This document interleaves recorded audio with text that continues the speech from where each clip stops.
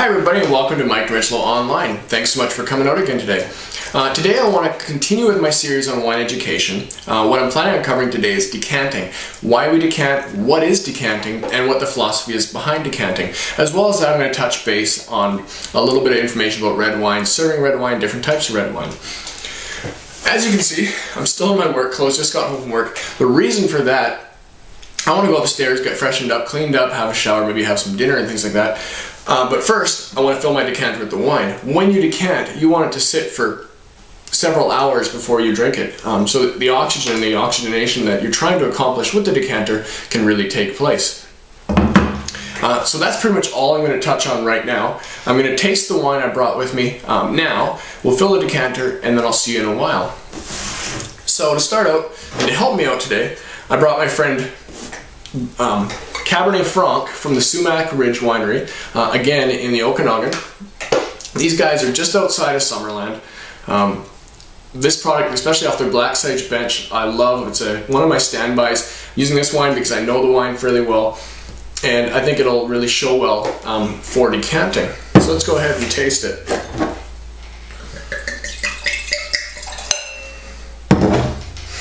Cheers.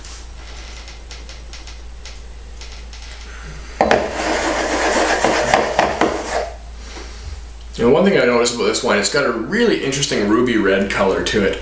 And it's a fairly deep ruby red. It's got a little bit of an orange hue around the outside. It's the 2006, so it's got almost 4 years of age on it. So it's beginning to show the products of age just a little bit. This vintage, they did a really nice job with this wine. Hopefully you can kind of see the color in the camera there.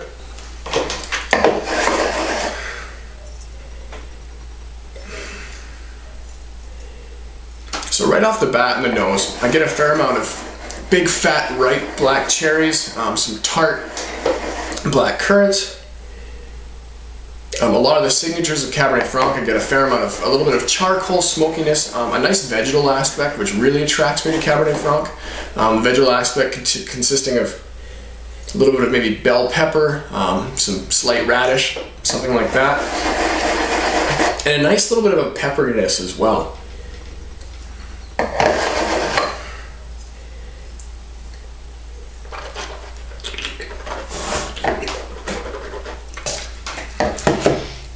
Now on the palate, the tart red currants, or black currants more or less, the black fruit really shows on this wine. The tart black currants really come through. They show a fair amount of tartness all the way through your palate. As well as that, you get a nice peppered finish. The tannins in this wine are not sharp or anything. They're a little bit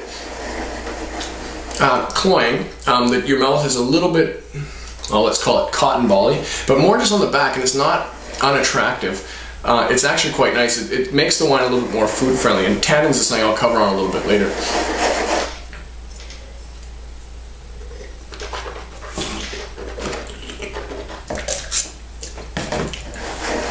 Also in this wine, I'd probably say it's got a little bit of a gaminess to it, a meatiness, maybe a little bit of peppered meat, something along those lines. Anyway, we've tasted it before decanting. I'm going to go ahead and fill the decanter, and I'll come back in a couple hours and we'll taste it again with you, just to give you an example of what decanting accomplishes. And as you can see while I'm pouring in here, just the shape of the decanter, hope you can see that, just causes the wine to flow and bubble all the way through it and cover the whole surface. It really causes it to splash and helps it really get oxygen in there. So again, the 2006 Sumac Ridge Cabernet Franc is our subject in decanting today. I'll see you shortly.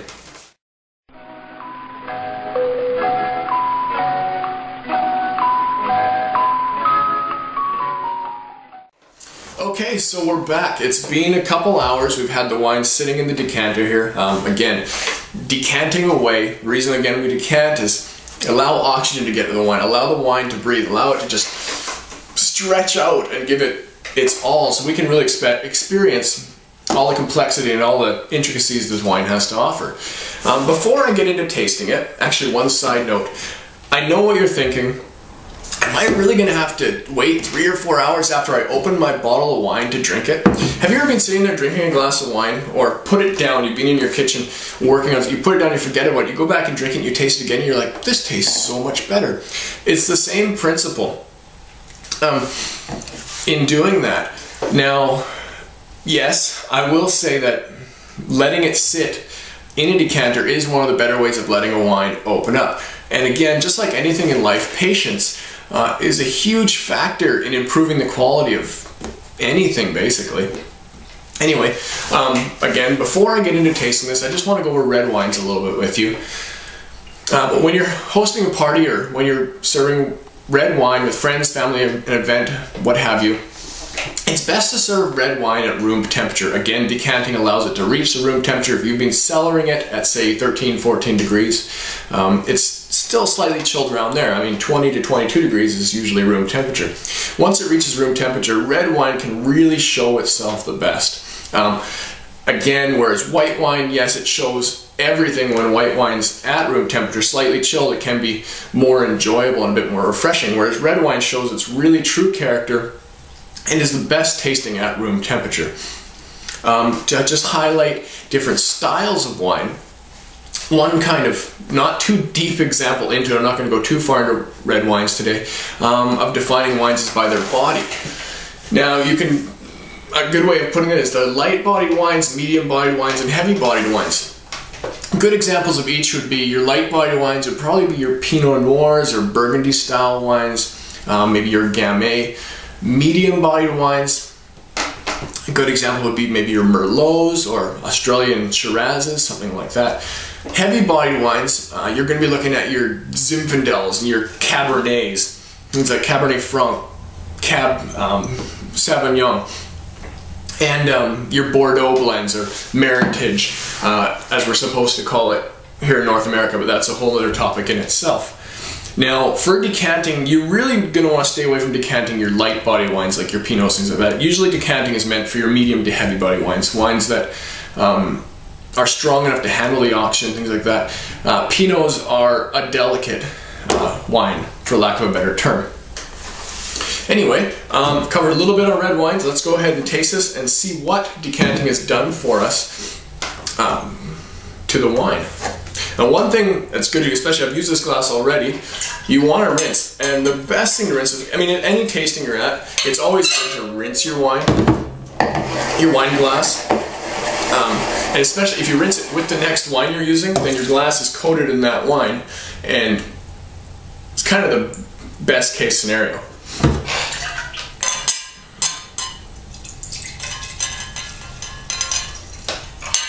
Okay. So we'll give it a real good swirl here, get the aromas flowing.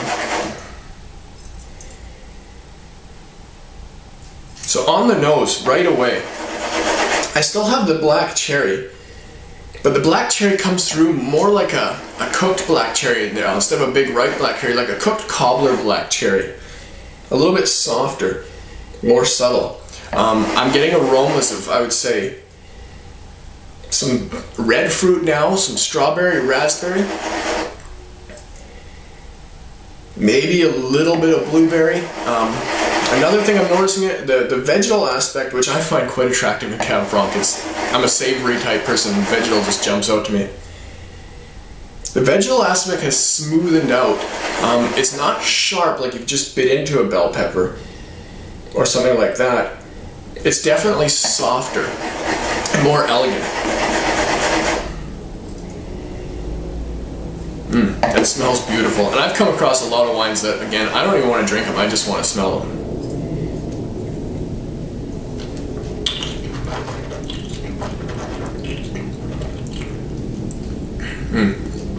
You notice I didn't spit that one? It's really nice.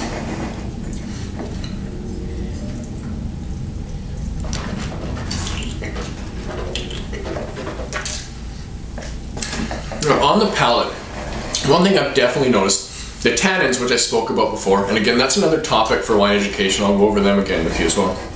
They really smoothened out. The back end of the palate is not quite as tart, like the black currants I was talking about earlier. On the palate, I'm still getting a nice smoky pepperiness, maybe a a pepperoni or some gamey meatiness.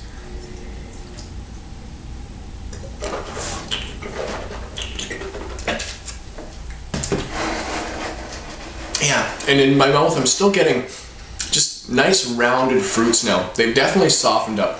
It's still a very food-friendly wine, but it's really soft and elegant now. I really appreciate what the decanter has actually done to it. I'd be curious if I left this for 4 to 6 hours to see what would happen as well. So that's my 2 bits on decanting. Go ahead and try it yourself. Now this wine, just to give you a bit of a review of it, it's again the Sumac Ridge Black Sage Bench 2006 Cabernet Franc. Again, one of my standbys.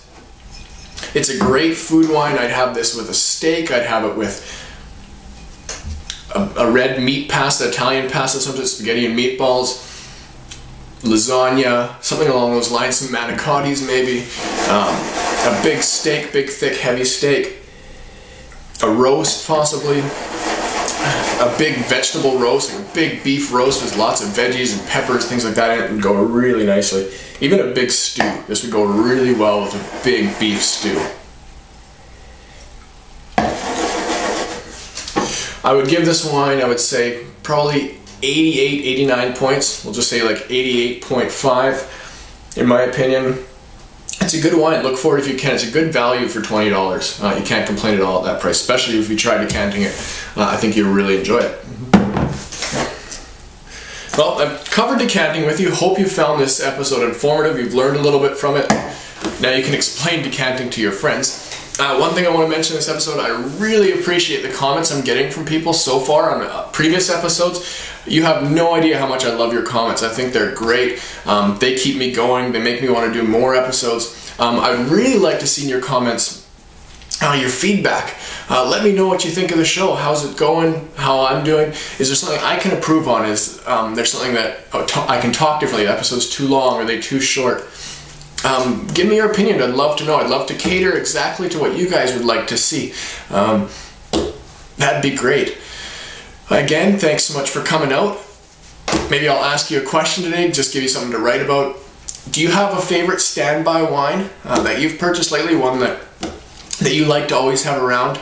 Your comfort wine, for lack of a better term? Again, thanks a lot for coming out, and we'll see you next time.